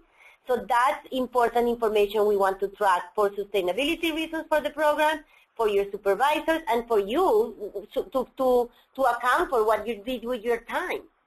And I went back to this slide. I forgot to mention, on this slide, there is a required field that says date of application. Now, you're doing pre-counseling, right? Just put, for now, the date that you're talking to the client. If you end up going back and doing the actual application, just track the date of initial call in your notes and then change the date. We're going to try to solve this issue. Again, you know, we created this application with a very straightforward mindset, and and we didn't anticipate some of the things that are happening, but not a problem. Enter the date that you're talking to the client. If you end up doing the application, go back and change it. If you want to track when you spoke to the client, put it in your notes for now. Hopefully we'll be able to solve this sooner than later. So the next question is an interesting one. Is there a calendar function for appointment times? So honestly, at CSS, we've been using Outlook to schedule appointments. And to be frank, we're still looking for the perfect scheduler. And if anyone has any feedback on good schedules for navigation, please reach out to me, Jonathan Gettinger, jgettinger@cssny.org. I would greatly appreciate it. Yeah, and let us know even through our current functions here at the webinar. Raise your hand or type in the name of the scheduling software that you are using. As we were exploring for our own, and just so you know, here at CSS, we're not only providing technical assistance, we actually have all our staff being certified and doing enrollment. Why? For so many different reasons. We want to obviously help in the process of enrolling as many people as possible, but we want to be able to understand what you're going through. So we want to be able to face the same challenges to then come back and meet with you on a monthly basis and be able to address the similar patterns or concerns. So here at CSS, we have our own quote-unquote enrollment process that we are following through, just like your agencies, where we have our own scheduling of appointments, where we have staff out on sites, and we're seeing clients here at our office, which is something more or less new to this magnitude for us, but I think it's a great experience, challenges and all. So do let us know if you have a good software for scheduling purposes. We really need to find a good one and secure, most importantly. From Binghamton, I still have not received my Navigator invitation to enroll. When will it be coming? So the Navigator invitation, send Leon. You haven't received it, and you already took the training. If you took the training, so we're gonna send report that to the state immediately. Okay? So let us know. Let Leon know, and we will. Leon and Elizabeth on that. Please tell them that you took the training and you haven't received the Navigator invitation. We're going to take just like 3 more questions for purposes of the database. Just know that you can always call us if we find that there's need for an actual run-through and me going through the actual process again. We will do an optional webinar for those agencies. We will make it happen. We want you to be as comfortable as possible and as soon as possible so you can get it going. Next question, can we use this information that we are collecting in the database for our own internal database for program management purposes? Yes, yes.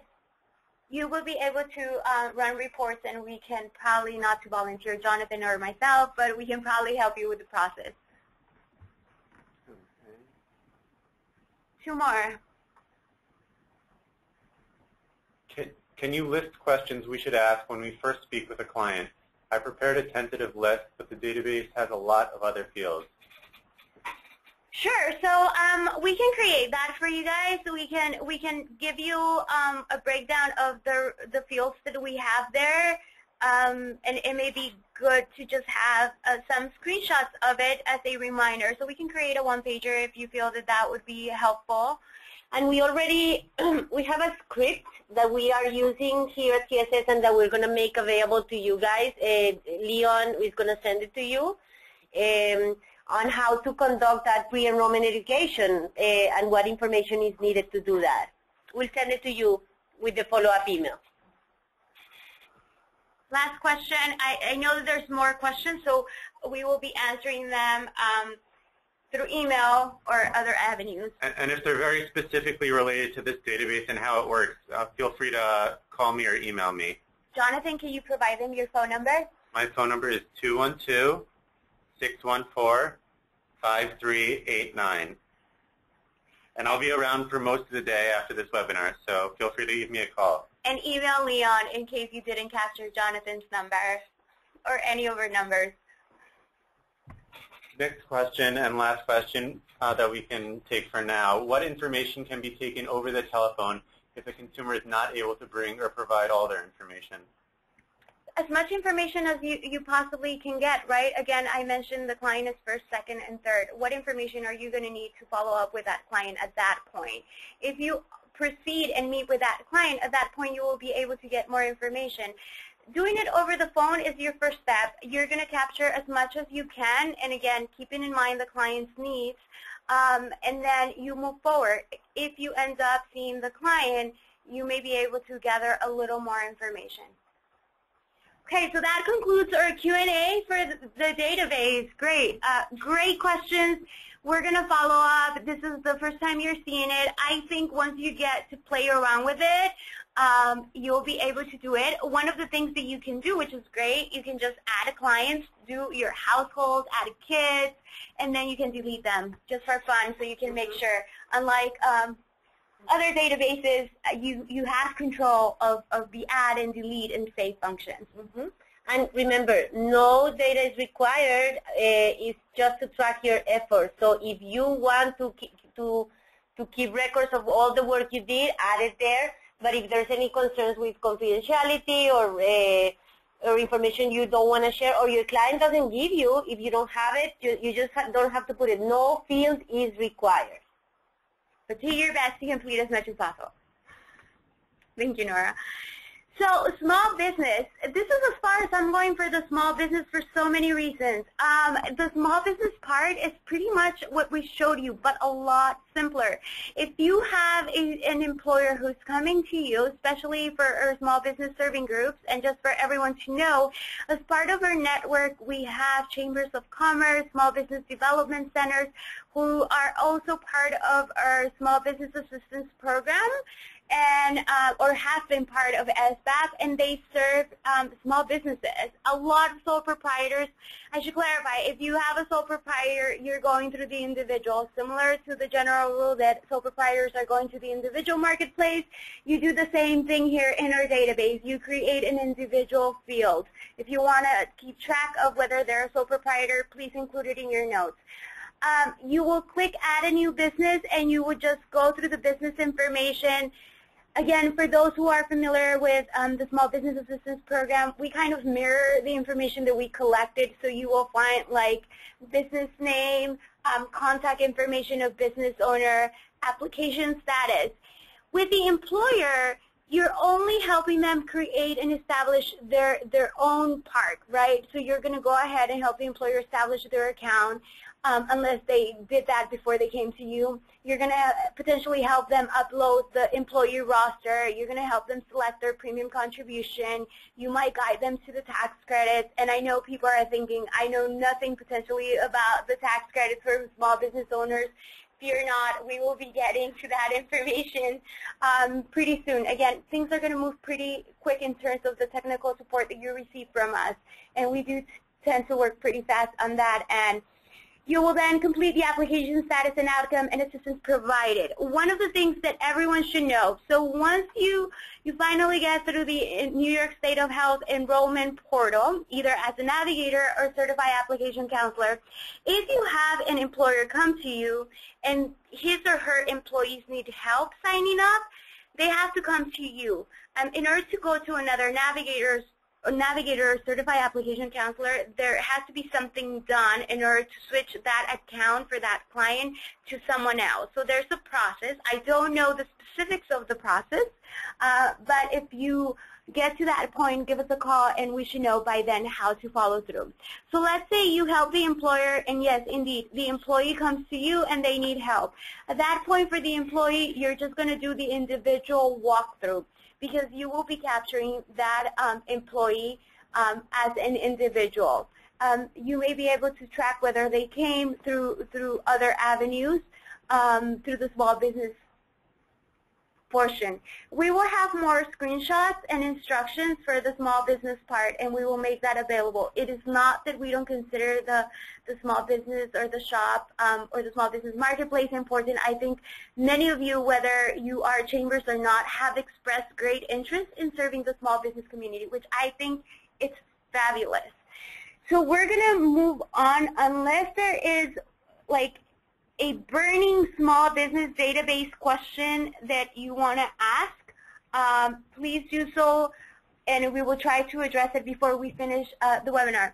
So Nora mentioned for the downstate groups that the training was from 11 to 12. Just so you know, it's from 11 to 12:30, so we do have a few more minutes here with me. The rest of this training, it's really focused on the need that we thought was out there. So we actually had a different presentation where we're going to go more into the substance of the exchanges and the nitty-gritty things for you to be aware of. But we considered that going through this next portion was more important than that part. We will schedule another webinar. It may be optional because one of the things you should know, monthly webinars are required, but we may have optional webinars because there may be a need to clarify or provide further substantive trainings, and we want to cater to everyone's needs, but we don't want to overburden people who don't need that extra training or education piece. Enrollment through the New York State of Health Marketplace, so big attention line there. So as many of you know, this is the official website. It is officially called the New York State of Health, and we refer to it now as Marketplace. There is the individual marketplace, and there's the small business marketplace.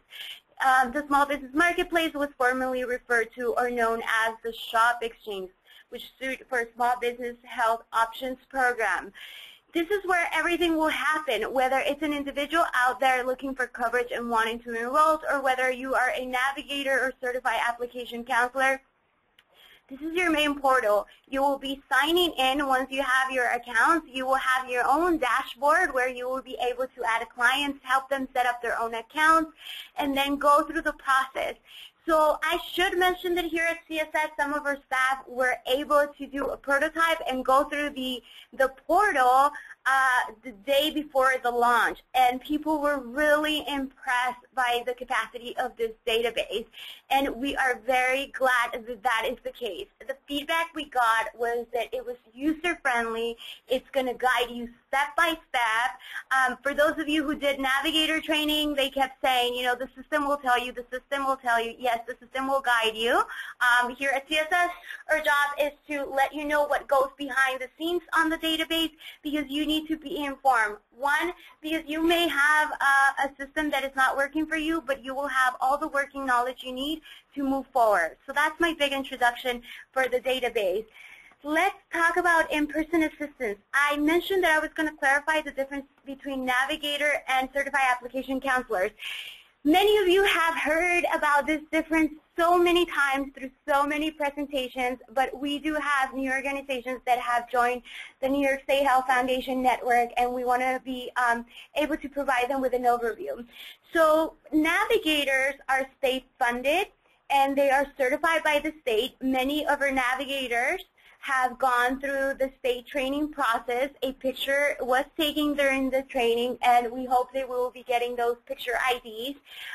The state is doing a fabulous job in terms of making sure that the people who are going to be assisting clients are the people, one, that they say that there are. I mean, all the navigators are going through identity proofing, meaning they're checking to make sure that you are who you say you are.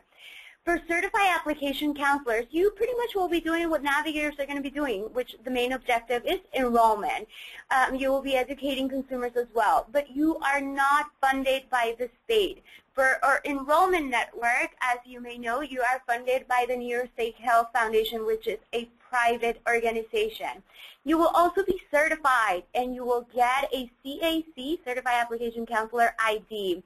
So in terms of the certification process, it will be very similar to the navigator. Last time I heard, you will probably go through the same curriculum as a navigator. The key difference for both, for navigators and CACs, is that certified application counselors do not have to assist clients with grievances or complaints, right? So let's say the marketplace says we were unable to determine that your eligibility for X program.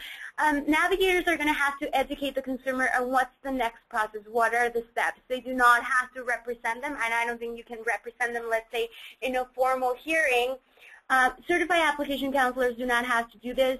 Chances are you will be doing this in regards to providing the education part. If at any point you need assistance as a certified application counselor because you might feel like you don't have enough information, we are here to help you. You can just let us know.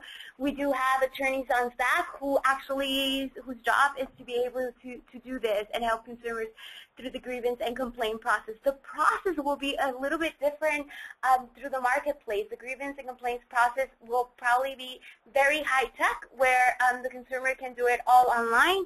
And as far as we know, it will be done through like conference calls. Again, certified application counselors, once you go through the training, you will learn about that process and your limited roles. You are highly encouraged to make referrals to us or anyone else you feel is appropriate to handle those matters. What can you do now? Many of you have already expressed what you are doing. So in order to know what you can do now, let's remind ourselves what your responsibilities are. It doesn't matter whether you're a navigator or you're a CAC. You need to help consumers learn about the basics of health insurance. We will have another presentation that is going to go in depth into each of those. So do not worry. I know that this is not a comprehensive presentation, but we just need to get you to the next page. Learn about financial assistance through the marketplace. This is probably one of the biggest components. We're going to be walking you through the tax credit and premium estimator provided through the marketplace for you to be able to do those pre-enrollment counseling. You will then be able to identify and compare their coverage options using primarily the marketplace. You can do that right now on a limited basis because we only have information as to the standard plans, and I will show you what you can do now through the premium calculator. The next stage is select health coverage that fits that best fits the budget and specific needs of the client. I cannot stress this enough. When you are working with clients, you're looking for their best option, and we would love for every client to be able to have the highest plan out there, but we have to keep in mind what they can afford. And it's going to be a fabulous opportunity for you to use your counseling skills and be able to get their specific information and apply it to what's going to be available. Again, substantively, we will have more training on this for those who need it very soon. What can you get in the marketplace? So if you don't know anything else as you're doing your pre-enrollment, I hope that you have this big picture in your head. In the marketplace, remember, the current insurance marketplace, it's going to stay. It's going to continue. But the majority of people are expected to go into the marketplace and be able to obtain health insurance through there.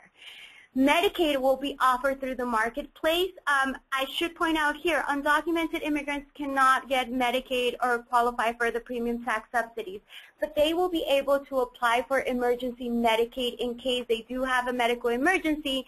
They will have some sort of card that they can go into the emergency room and present that, and they are predetermined eligible. So then they don't have to deal, on top of being sick, they don't have to deal with all the paperwork that they would usually confront, or they don't have to deal with the massive bills.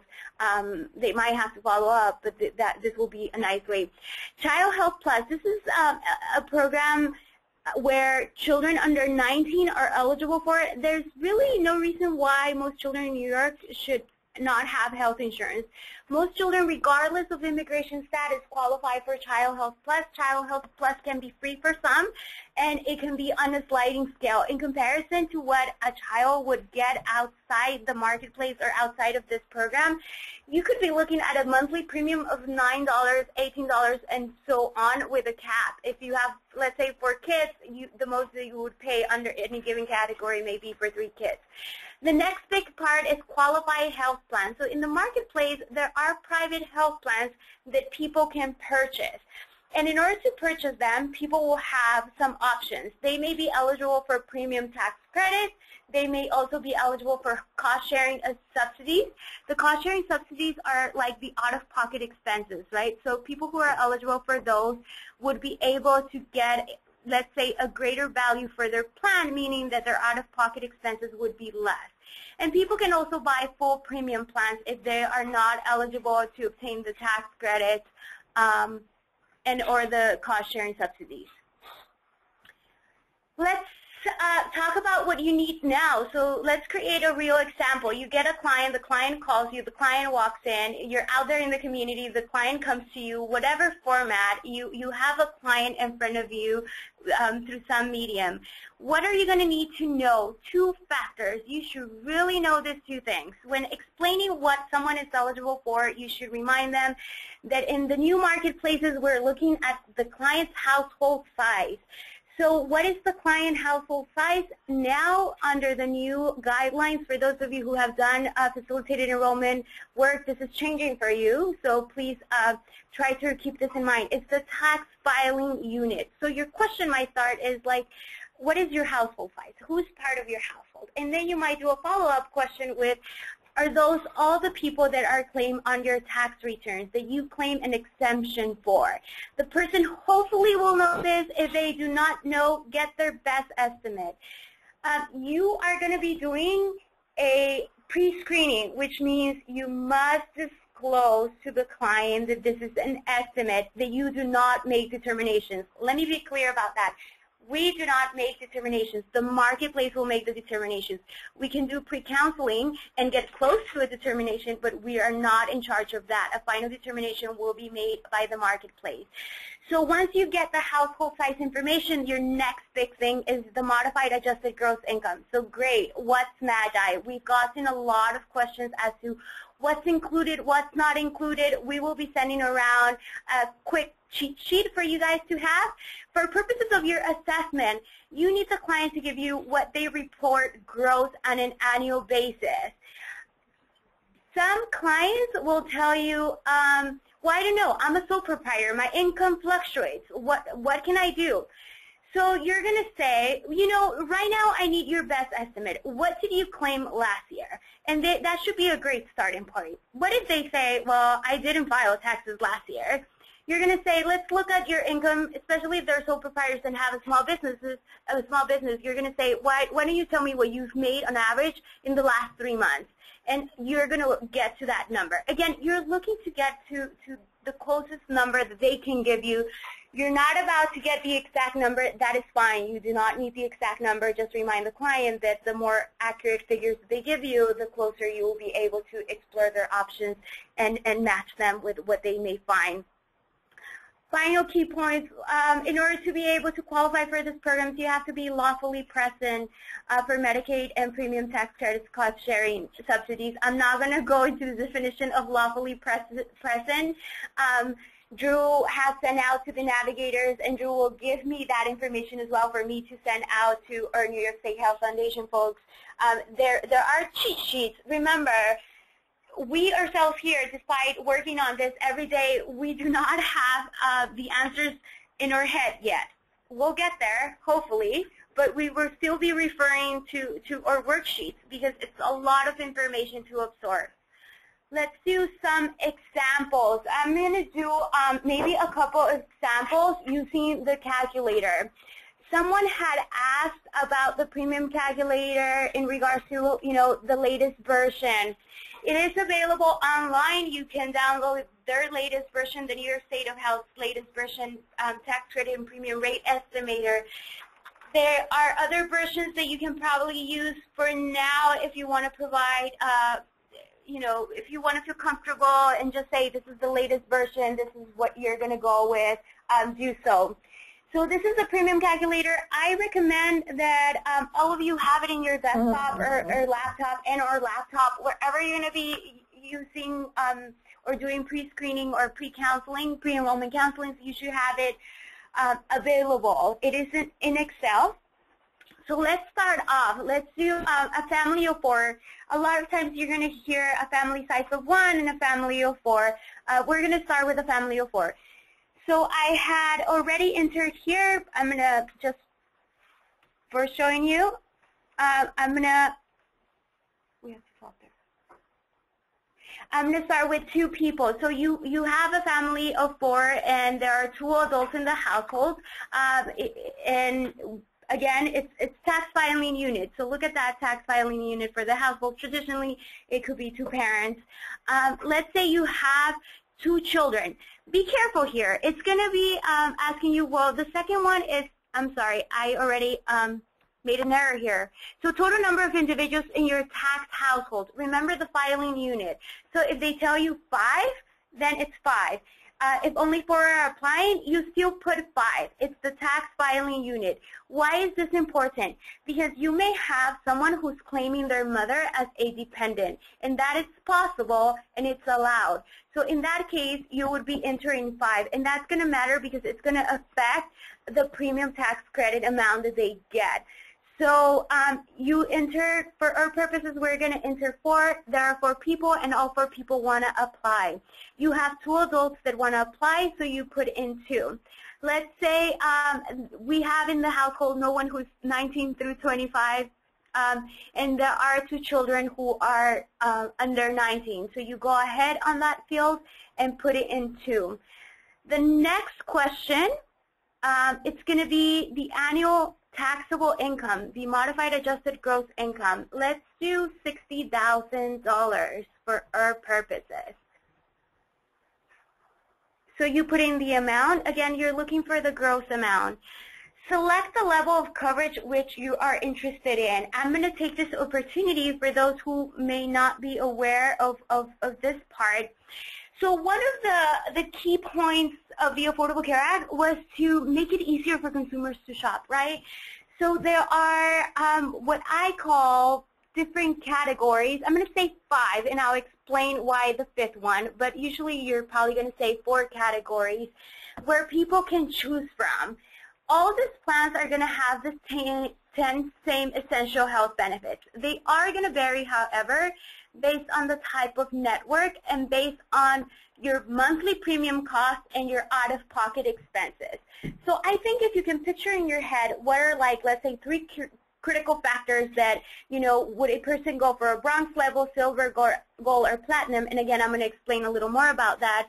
You are looking at the type of network. You want to make sure that the client, if they have medical needs, you really want to make sure that they find the doctors that they need.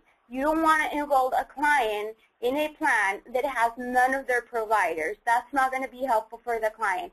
A tip there is, you know, before we meet for an enrollment session, I want you to call up your doctor and ask the doctors or your providers what plan they are taking under the marketplace. They need to find that out. So the next question will probably be, what if there's no doctor? Let's start with the client calling and seeing what plans, obviously, the client might need to ask a blank question to the provider. The provider should know this. They're pretty savvy. Their staff usually have the list of all the participating health plans. So you do that. So the next question is, how much premium can someone afford? Really, it's not how much do you want to pay. It's really how much do you want to you can afford. So there are all these levels. The bronze level is kind of like a little bit below the standard level. The silver level is next. Then you have the gold, and then you have the platinum. As you go up from the bronze to the platinum, the premium increases, but the out-of-pocket expenses decreases. If this does not make sense to you, because I'm going really fast for those who are new to this, don't worry. You will hear this so many times that it will become second nature probably within the next week and a half.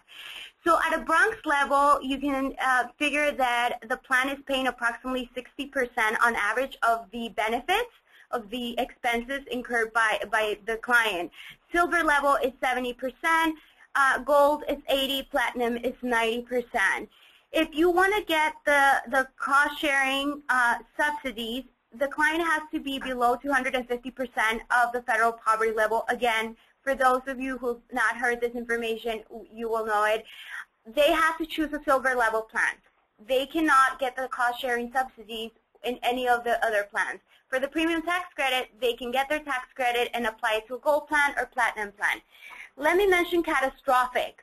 That's only available for people who are under 30.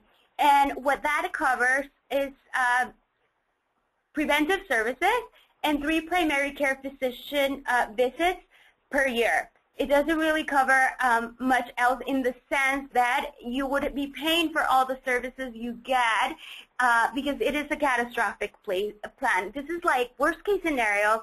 You know, I get into a car accident, I incur $100,000. There's a limit to how much I have to pay, and it's around $5,000 to $6,000. Being able to have that security is good. And again, it's only for people who are under 30. What are you going to do at this point? So you're not about to explore all the options unless the client is asking you, and it's your judgment. You should always start, in my opinion, with a silver level plan. If the client is aware of the different levels and they're asking you straight out, I want a gold plan, go ahead and do it. But remind them that if they choose a gold plan and they're eligible for the cost subsidies, sharing subsidies, they cannot use it in the gold plan. The next question is like, what county are you in? I'm going to go for Chautauqua. You select the county. Why do you need to select the county? The rates are based on the county, not region. That was a lesson I had to learn because, you know, we all got those premium rates and they were divided by region, so I was doing math by hand and using the region, and I learned that no, it's by county. That's why county is so important.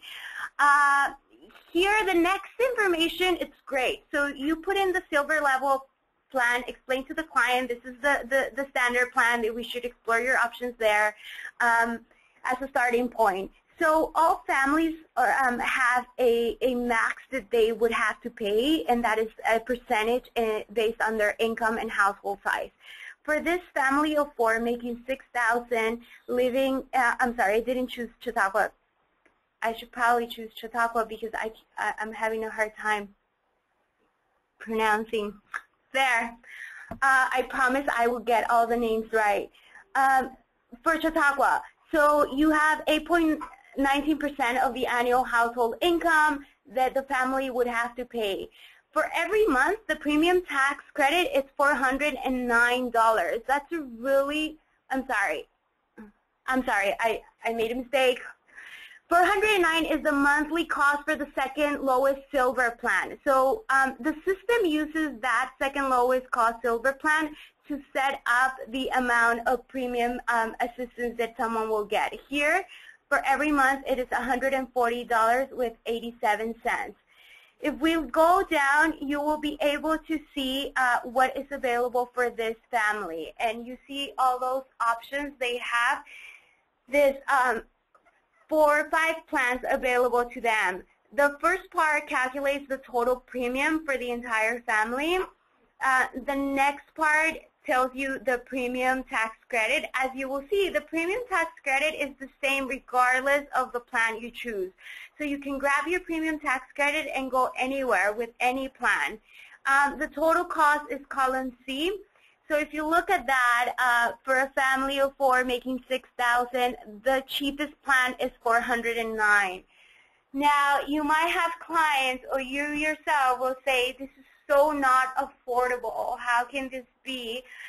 Let's keep in mind that right now, for an individual, if they were to go out there in the current market and try to find a plan, you are looking at $1,000. On average, in the individual marketplace, premium rates drop by 53%. So it may seem high. Again, you're going to explore with that client what they can afford. It may be that they can afford that.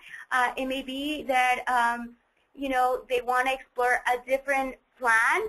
We don't encourage clients to look into the Bronx plan in the sense that you really have to educate them on the out-of-pocket expenses.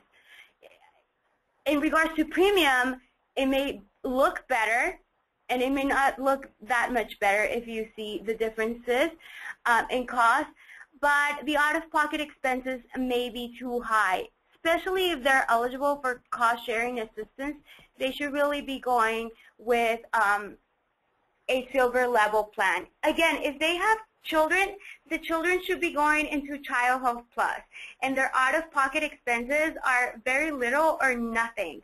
So whenever you're in doubt, all children should be going into Child Health Plus. The system will determine that. But for your pre-counseling, you want to explain that to the parents, that their children are likely eligible for Child Health Plus, and the premium for that portion is a lot less. You should know that if there is a premium for the kids under Child Health Plus, that is not included in this calculation. It is in addition to. And that's something that we'll be providing more training on and explaining in part why, which is just a matter of fact at this point. So we selected the Bronx level plan. If you can see, it does drop with Health Republic freelancers. They can get coverage for $295 with 69. You want to warn them about the Bronx issue, that their out-of-pocket expenses may be more if they go for that plan. Let's do a platinum plan. Let's say they want to go to the highest level. You notice they're still having to pay the same amount in terms of contribution, the 8.19%. They will be getting the same premium tax credit. So again, it doesn't matter what plan you choose, you are getting the same amount, and that amount is based on the cost of the second level silver plan. If you look at here, the premium for a platinum plan on a monthly can vary from $733 to over $1,000. Once you apply the 140, you can see there $592.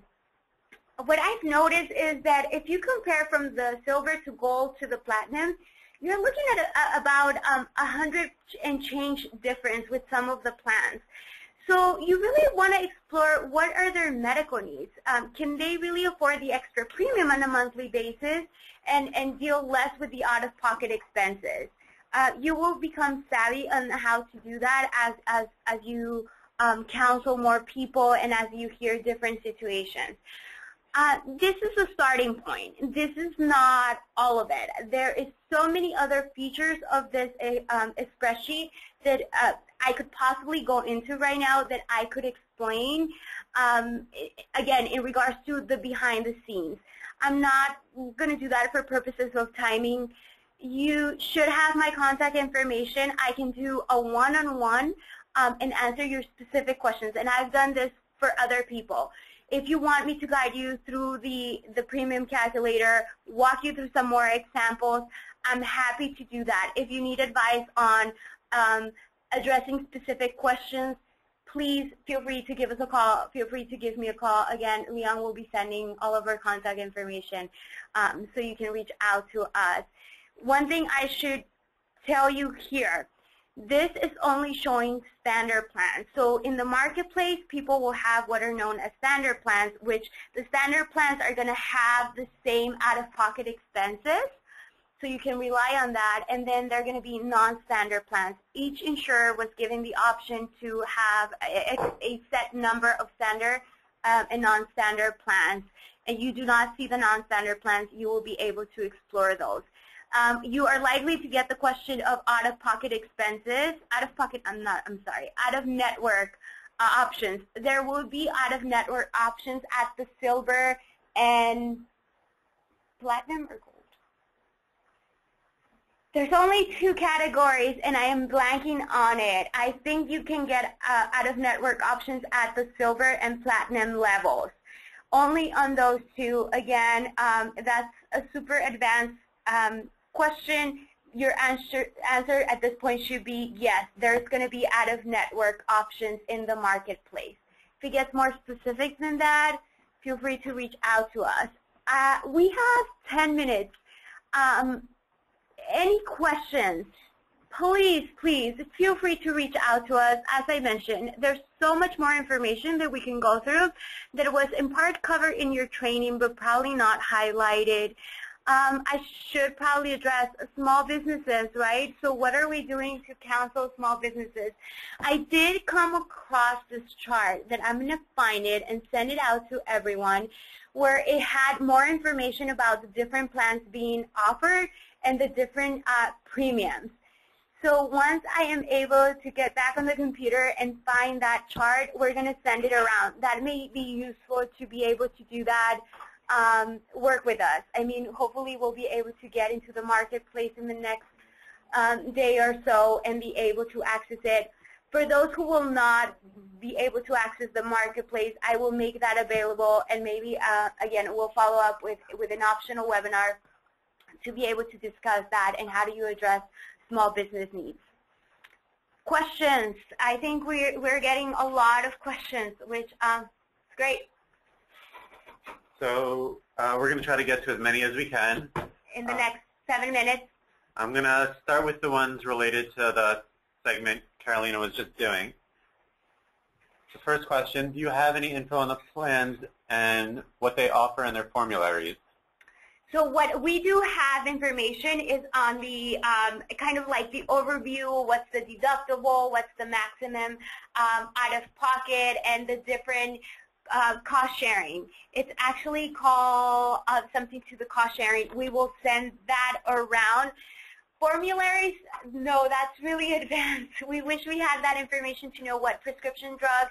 I think some of you have expressed concern that, you know, you may have clients with particular needs, and you should definitely be exploring their prescription or meds needs, because in the exchange, insurers have to cover different tier levels of prescriptions, and there's different costs for those tiers. So you want to explore what prescription your client needs. You will only really be able to do that once the marketplace is up and running. As we move forward, if you're one of those groups that have not been certified and you have a burning question from a client, remember, refer it to us. We should be able to get on the website and explore with the client. You will still be getting credit for that assistance because you're going to be tracking it in your database, okay? And a follow-up, is that info only available on the Marketplace website? What I just mentioned in terms of the cost sharing and deductible for the standard plans, that's available. It's a one. I don't want to say a one-pager. It's a 4-pager. I want to say back and front, and we have a copy of it because it was used at the Navigator training. It's very small print. Yeah, it goes over the different metal tiers, and also in the glimpse that we got of the marketplace system, the formularies are uploaded. So the formularies are uploaded.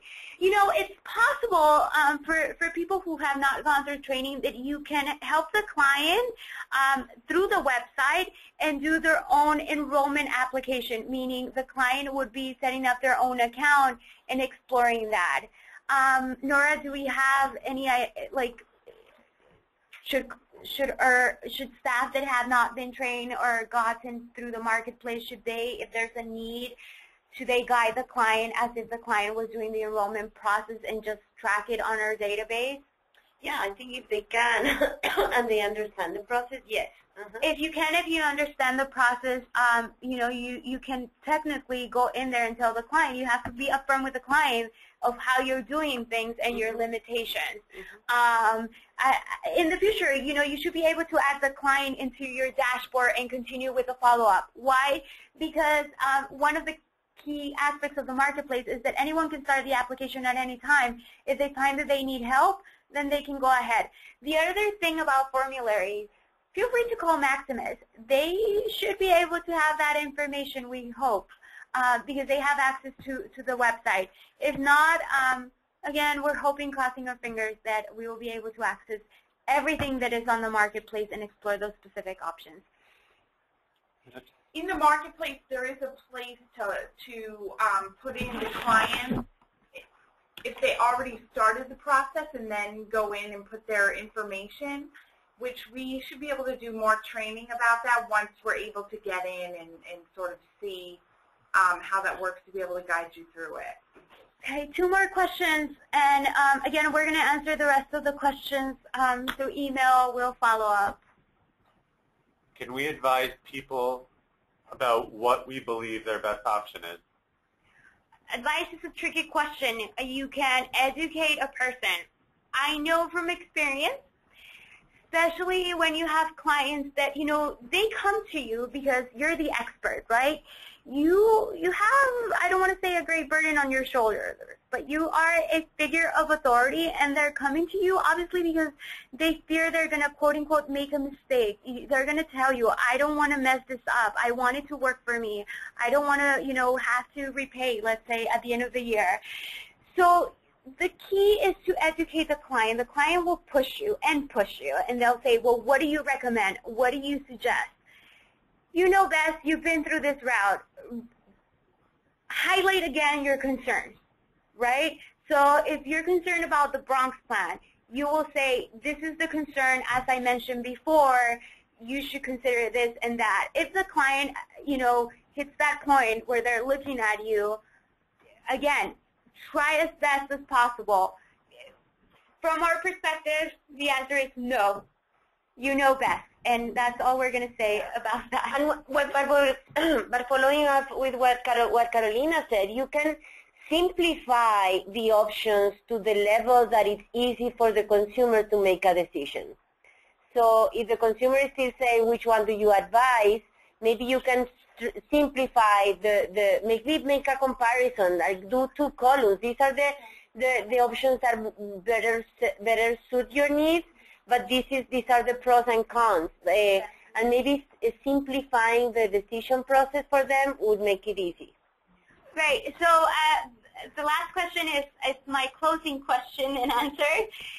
So it's amazing. I mean, I think you're all making part of history. As I was getting ready to come into work, I thought everyone should get a picture of this week. Take a group picture, take a picture of yourself, because one day you're going to look back and you want to remember how you look, whether it's excitement, a little bit concern of like the 70-plus calls you're getting, the media attention you're getting. Take a moment, pause, breathe, reflect that you are part of history. You are in it. We are going to succeed all together. You have us as a partner. We are here to help you.